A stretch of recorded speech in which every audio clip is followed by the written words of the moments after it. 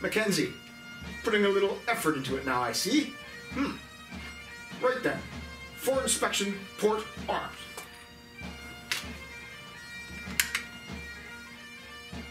Well, what about the rest of it? The rest of it? What do you mean, Sergeant?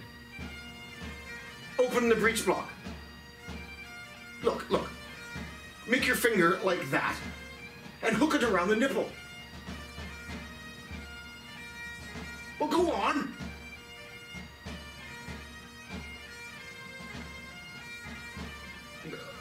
Oh. What are you doing? The rifle, not you.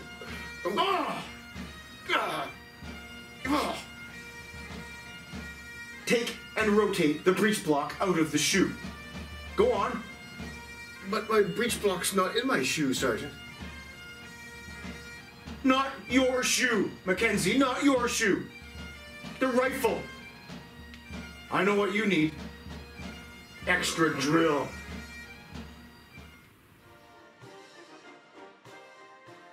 The conversion of the P-53 Enfield rifle musket to the Snider-Enfield, beginning from 1866, saw perhaps the largest evolutionary step in British and Empire military small arms since the adoption of a universal rifle in the mid-1850s.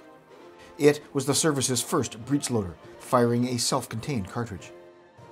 The firepower developed by such a rifle was considerable, and could more than double the rate of fire of its muzzle-loading cousin. But the Snider was indeed simply a conversion of the rifle that came before it, and to that end, the positions, movements, and evolutions used to hold and carry the weapon were identical to those used with the earlier P-53. This simplified the conversion process, which focused on the platoon, or firing exercise, to which there was massive and comprehensive changes, but that is the subject of another video. Once issued with this new rifle, the troops simply carried on their daily duties as they had done before, comfortable with the weight, size, and feel of the new rifle. In this video, we'll cover the movements and evolutions used by Snider armed troops to carry or hold their rifles. This was known as the manual exercise. The manual exercise governed how each man would handle his rifle depending on his daily duties or circumstance, in garrison or in the field. Before we begin, however, there should be a few caveats discussed. Firstly, the Snider was only in British service from 1867 until the mid-1870s. Thus, there are very few photographs or artwork of troops carrying it. Unlike the plethora of images of the Martini or the Lee Metford, the Snider suffers from a somewhat unfortunate lack of exposure. To this end, it is very difficult to locate historical images that depict the rifle being used or carried in certain ways. Many of the images used here are depicting Canadian troops, who used the Snider well into the 1890s, and therefore more apt to be photographed with them. A point mentioned before in similar videos, but bears mention again, is the nature of the exercise, the way in which it was performed. You see, in the Victorian era, the manual exercise, or drill as we would know it today, was not the flamboyant presentation that the modern eye has become accustomed to. There was absolutely no foot stamping, or lifting the knee to any extent. The movements were executed in a smart yet workmanlike manner without embellishment. Although elements of the exercise were ceremonial in nature, such as the present arms, these were very much the movements of the battlefield and duty. The reference used for this video is the Manual and Platoon Exercise from 1867. The issue of this volume coincided with the introduction of the Snider into British and Empire service. Incidentally, the issue of the Snider in Canada was remarkable in its timeliness and efficiency. Having dealt with an invasion by the Fenians in 1866, it was felt that these new weapons were needed in North America to counter any continued threat, the existing Enfield muzzleloaders being by that time quite obsolete. In Canada, the Fenians would again try to invade in 1870. This time, they were met with fire delivered by the breech-loading Snider. The positions the soldier carried his Snider long rifle in were identical to those used with the Enfield, although some of the movements between these positions became streamlined or augmented. The most basic position was that of order arms, or attention. This was a position of alertness and served as a springboard of sorts to other positions and movements. It also conveyed respect. The man stood with his feet 60 degrees apart. The butt of the rifle was held close to the outside of the right foot. The legs were straight, but not strained. The right hand held the rifle close to the body, with the thumb on top. The left hand, and indeed any hand that was disengaged during any movement, was held against the thigh. The arms were straight, and the body and head held in an upright, soldierly manner. There have been a couple of instances during the filming of this video where my hand placement has been less than regulation, shall we say. In some of the footage, I've held my hand so that the knuckles face the front. This isn't entirely correct. When under arms, the hand was to be placed flat against the thigh in all positions. The position of stand at ease was used to allow for rest. When acting as a sentry or in any duty not requiring immediate movement or acknowledgement, the man would be found in this position. There was a further variation known as stand easy, which was yet again even more relaxed. The position remained the same, but the man was permitted to make minor adjustments and stretch while not quitting their ground or talking. This position was the same whether the bayonet was fixed or unfixed. The position of shoulder arms was the formal way in which the rifle was carried. It was used in slow and quick time for circumstances such as march pasts, duties of a sentry, and any time that required a degree of attention and formality. Mastery of this position required some practice, especially while moving. Here, we see a picture of the 79th Highlanders on parade. The rear rank is standing at the shoulder. And here, a Royal Marine addressing an officer. The position of advance arms was used for lesser administrative circumstances, used when marching in file, itself a rare occurrence, and also by junior NCOs, the corporals and lance corporals, when acting in command of men. Like the position of shoulder arms, it could be used in slow or quick time. In keeping with its primarily administrative role, the advance was used as part of the dismissal evolution. After turning to the right on the command right turn, on the command dismissed, the ranks stepped apart, adopting the port simultaneously. The men then broke off and moved quietly off parade at the advance. The advance was also used to pay compliments to lesser officers. After adopting the position, the man placed his left hand flat across the sling of the weapon, with the left forearm at waist level. The position of slope arms was typical when moving any great distance. En route to a given destination in the field or in garrison, it was used on all occasions when the formality of the shoulder was not required. It was typically used in quick and double time, and served as a well-balanced and comfortable way to carry the rifle. Change! Out! When on the march, relief could be gained by switching shoulders. On the word of command, change arms. Trail arms was a commonly used movement, both in the field and garrison. Here, we see some examples of the use of the trail, a Canadian militiaman of the 1870s. Here, the 24th Regiment of Zulu war fame is depicted engaged in a skirmishing exercise circa 1870. And here, artwork depicting the Battle of Cut Knife during the Northwest Rebellion in Canada. Canadian troops from both rifle and line units are moving at speed in action at the trail. This position was used in both quick and double time. Present arms was the way a soldier paid compliments to higher status officers and other individuals, as well as to colors, flags, and formed bodies of troops. One of the key ceremonial movements of the exercise, its use was pervasive and would have been used daily in all kinds of duties, both ceremonial and routine. If the lone soldier marching in quick time can be shown here to represent a squad or larger group, the present would have been used to pay compliments as shown here.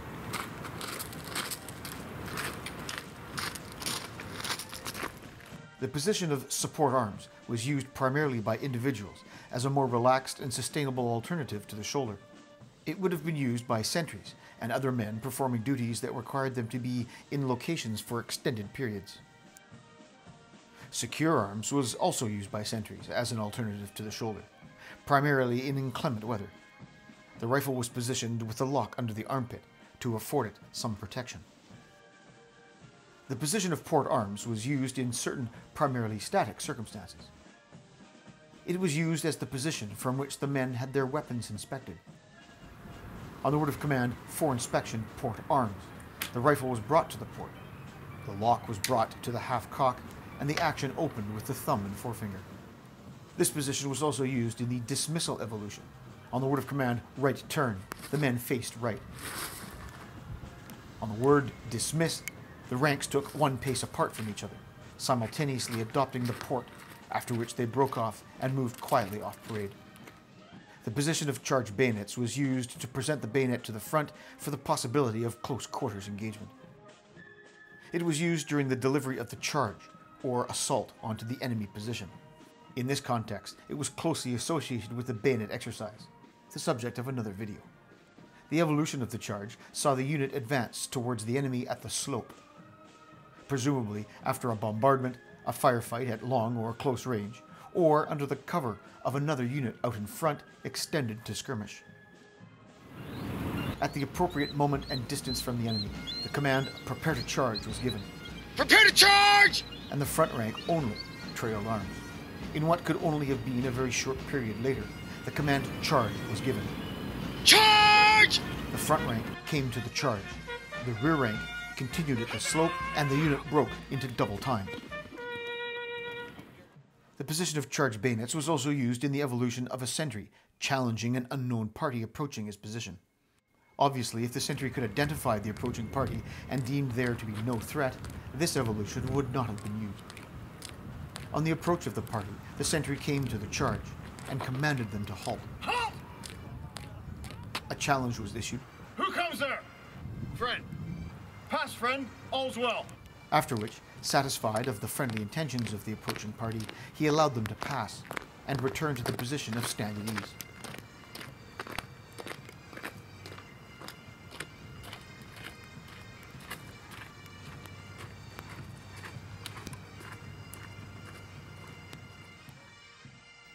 If the minutiae of the manual exercise isn't quite to your interest, I invite you to fast forward to the 30-minute and 35-second mark, where the review exercise will be demonstrated. This will give an overview of some of the commonly used positions in QuickTime. For instruction, the movements could be broken into a number of parts, depending on their complexity. They were taught individually and were executed on a numbered command. This was known as the manual exercise by numbers. First, we'll deal with movements that were executed from the position of attention, or order arms. Stand at ease, from attention. Stand at ease. On the word of command stand at ease, the man raised his arms, with the left hand being equal to the waist belt and the right hand placed palm down at approximately the center of the chest. Immediately subsequent, and with no pause, the hands were clapped at approximately waist level and lowered so that they were crossed right hand over the left at the front of the body. The weapon was cradled in the crook of the right arm. Simultaneous to this, the right foot was drawn back so that its instep was in line with the left heel. The weight was shifted to the rear. Attention from stand at ease. Attention! On the word of command attention, the arms were returned to the position of attention, with the right hand flat against the outside of the rifle and the left hand flat against the thigh. The feet were drawn back up to the position of attention. Fix bayonets from the order. Fix. Bayonets.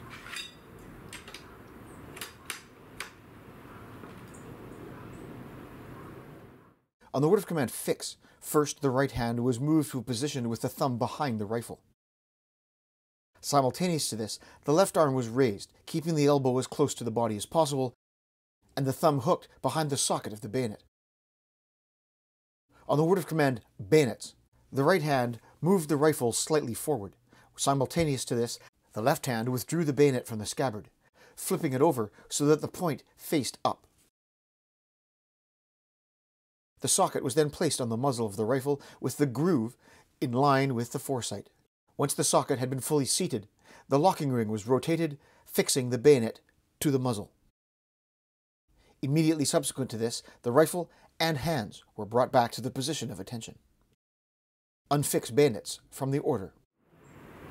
Unfix bayonets.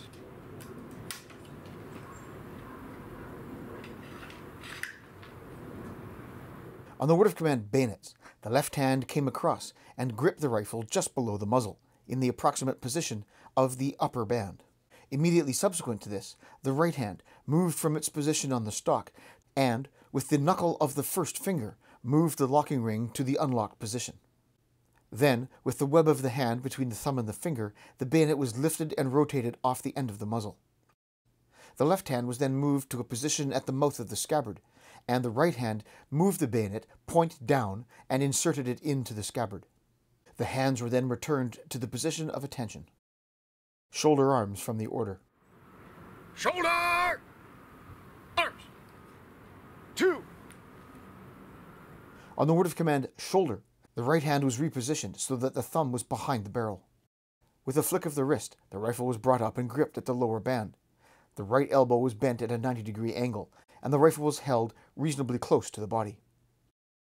On the word of command 2, the rifle was rotated across the front of the body so that the barrel pointed to the front. The left hand gripped the bottom of the butt plate with the thumb in front of the heel. Immediately subsequent to this, the right hand was withdrawn and moved to a position of attention at the right side. Order arms from the shoulder. Order! Arms! 2! 3! On the word of command arms, the right hand came across and gripped the weapon above the lower band. On the word of command 2, the right hand lowered the rifle back to the position of order arms, placing the butt quietly on the ground. Simultaneously, the left hand quit the butt plate and was cut away to the position of attention. On the word of command 3, the right hand was placed flat against the stock of the rifle. Advance arms from the order. Advance! Arms! 2! On the word of command advance, the right hand was repositioned with the thumb behind the barrel. On the word of command arms, with a flick of the right wrist, the rifle was raised and caught simultaneously with both hands, with the right hand at the trigger guard and the left hand on the stock between the lower and middle bands. The right hand gripped the rifle in a peculiar way. The thumb and the forefinger were stretched around the trigger guard, with the remaining fingers placed behind the cock of the lock. On the word of command 3, the left hand was cut away to the position of attention. Order arms from the advance. Order! Arms! 2! 3! On the word of command arms, the left hand came across and gripped the weapon with the little finger in line with the point of the right shoulder. On the word of command 2, the left hand lowered the rifle and gently placed the butt on the ground, sliding through the right hand. On the word of command 3, the left hand quit the rifle and adopted the position of attention. Slope arms from the order. Slow! Arms! 2! On the word of command slope, the right hand repositioned with the thumb behind the barrel. On the word of command arms, the movement of shoulder arms was executed in the normal fashion. On the word of command 2, the left hand was raised, creating a 90-degree angle in the left elbow and the rifle drawn back on the shoulder at an angle of 45 degrees. Note that the rifle is held in an upright fashion and not placed flat on the shoulder. Order arms from the slope. Order! Arms! 2! 3! On the word of command arms, the left hand was drawn down, bringing the rifle back to the position of shoulder arms. Simultaneous to this, the right hand came across and gripped the weapon between the lower and middle band. On the word of command 2, the right hand lowered the rifle and placed it gently on the ground in the position of order arms. And on the word of command 3, the right hand reassumed the position of attention with the thumb in front of the barrel. Trail arms from the order. Trail! Arms! On the word of command trail, the right hand regripped the rifle with the thumb behind the barrel. On the word of command arms, with a flick of the right wrist, the rifle was brought up parallel to the ground, gripped at the point of balance. Order arms from the trail. Order! Arms!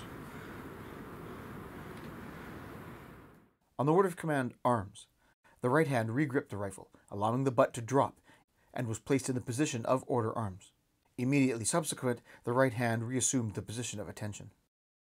We'll now discuss movements executed from the position of shoulder arms. Present arms from the shoulder. Present! Arms! 2, 3. On the word of command, arms, the left hand rotated the rifle so that the lock faced the front. Simultaneous to this, the right hand came across and gripped the weapon at the wrist. On the word of command 2, the right hand assumed control of the weapon, bringing it up to the center of the body, with the lock maintaining its orientation to the front. Simultaneous to this, the left hand quit the butt plate and was placed sharply, with flat fingers, against the sling immediately above the trigger guard. The elbows were held in, and the tips of the fingers were in line with the mouth. On the word of command 3, the rifle was lowered in front of the body, rotating so that the sling faced the front. The right hand regripped the weapon with straight fingers at the wrist, while the left hand gripped the weapon fingers around the forestock and thumb uppermost. The left forearm maintained its 90-degree angle and was held at waist level. Simultaneous to this, the right foot was drawn back so that its instep was in line with the left heel, in a similar fashion to the position of stand at ease.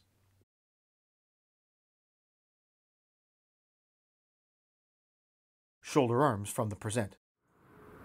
Shoulder! Arms! 2.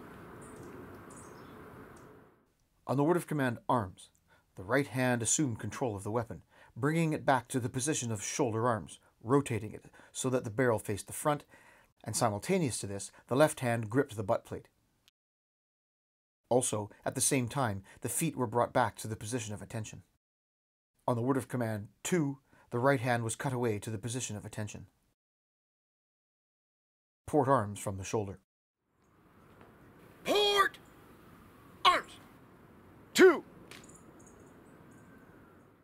On the word of command, arms, the right hand came across and gripped the wrist of the rifle. On the word of command 2, the right hand brought the weapon out in front of the body, held at a 45-degree angle with the lock to the front. The left hand quit the butt plate and regripped the weapon just in front of the lock with an all-around grip. The elbows were held close to the body. Shoulder arms from the port. Shoulder! Arms! 2. On the word of command, arms, the right hand moved the rifle back to the position of shoulder arms. The left hand quit the forestock and regripped the weapon at the butt plate.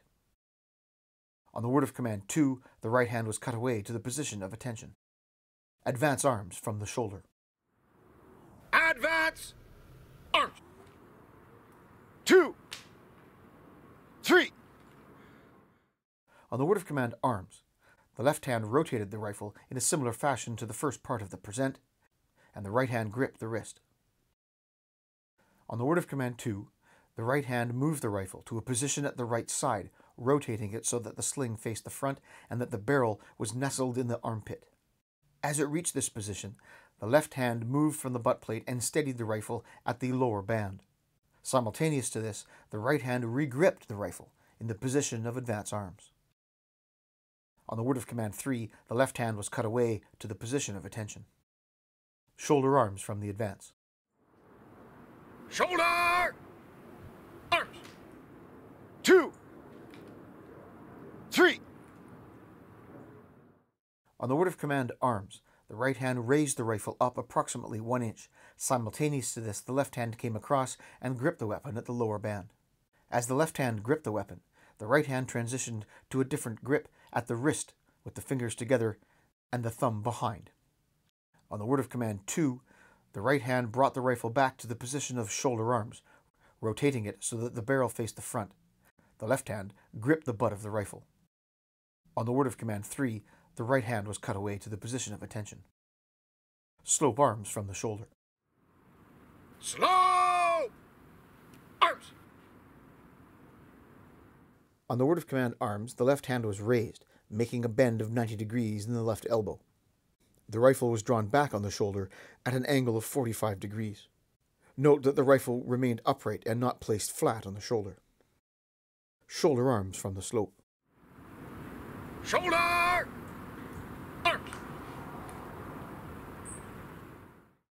On the word of command, arms, the left hand was lowered, left arm straightened, and the rifle brought back to the position of shoulder arms.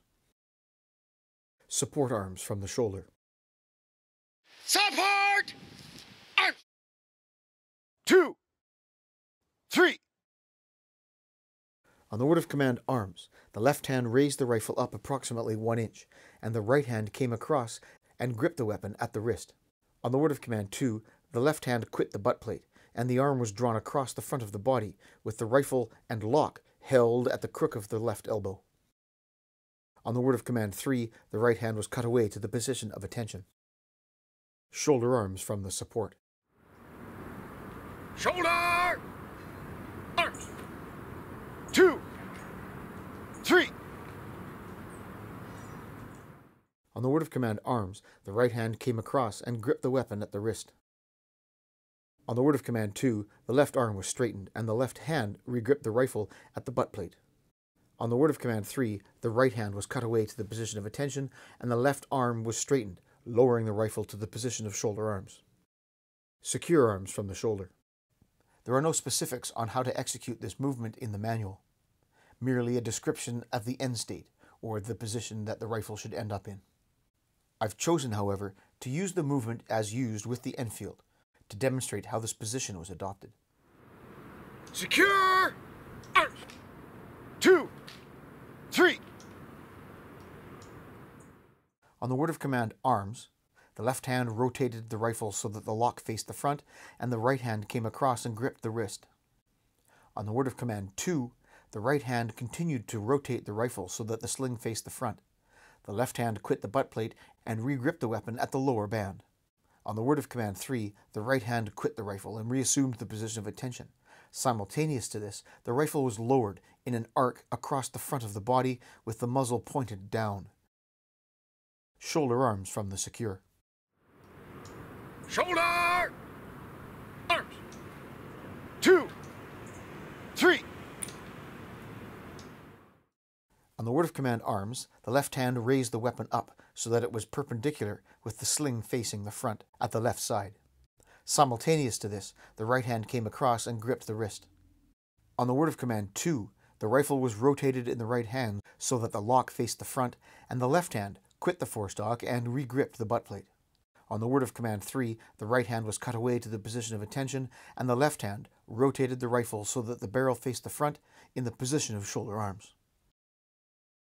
Movements executed from the position of advance arms. Trail arms from the advance. Trail! Arms! 2. On the word of command, arms, the left hand came across and gripped the weapon in line with the right elbow. On the word of command 2, the right hand quit its position at the trigger guard and gripped the weapon at the point of balance. Simultaneous to this, the left hand quit the forestock, reassuming the position of attention, and the rifle was lowered to the position of trail arms parallel to the ground, and held at the point of balance. Advance arms from the trail. Advance! Arms! 2. On the word of command, arms, the right hand rotated the rifle back up where it was gripped with the left hand as it came across the body. Simultaneous to this, the right hand quit its position on the forestock and re-gripped the rifle in the position of advance arms. On the word of command 2, the left hand was cut away to the position of attention. Movements executed from the position of port arms. Charge bayonets from the port. Charge! Bayonet! On the word of command, bayonets, the rifle was brought down to a position nearly parallel to the ground with the bayonet pointed slightly up. The arms were straightened with the right wrist held at the hollow of the right thigh and the left arm straightened across the front of the body. Simultaneous to this, the body was rotated to the right so that the left foot faced the front and that the right foot faced to the right. Shoulder arms from charge bayonets. Shoulder!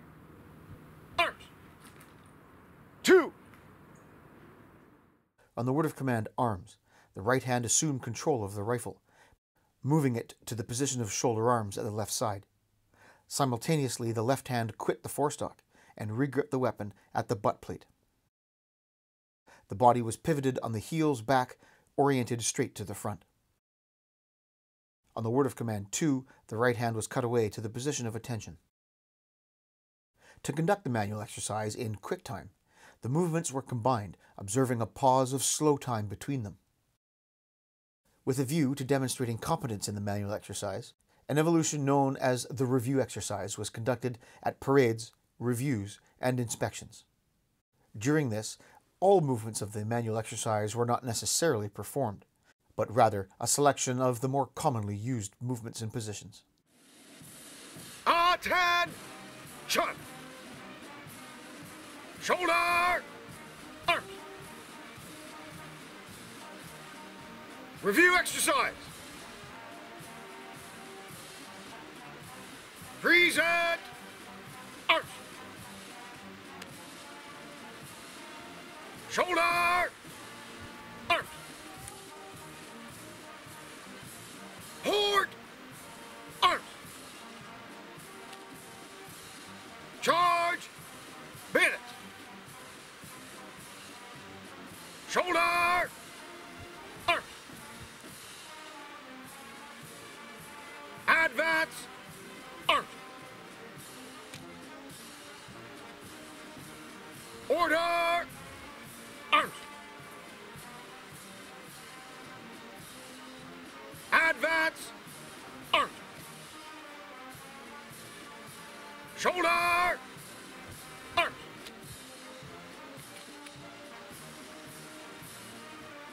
Support!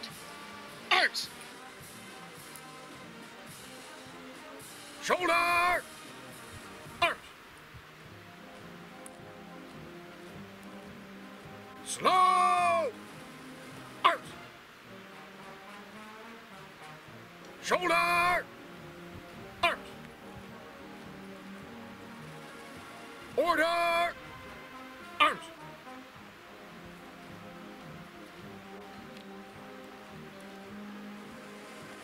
Unfix! Bayonet!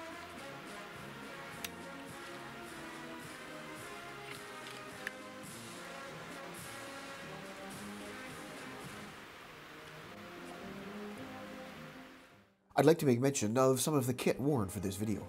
As mentioned earlier, the Snider very much represented a transitional period. The kit and uniforms that were worn with the P-53 continuing on generally into the early 1870s. There was one notable exception, the cap pouch.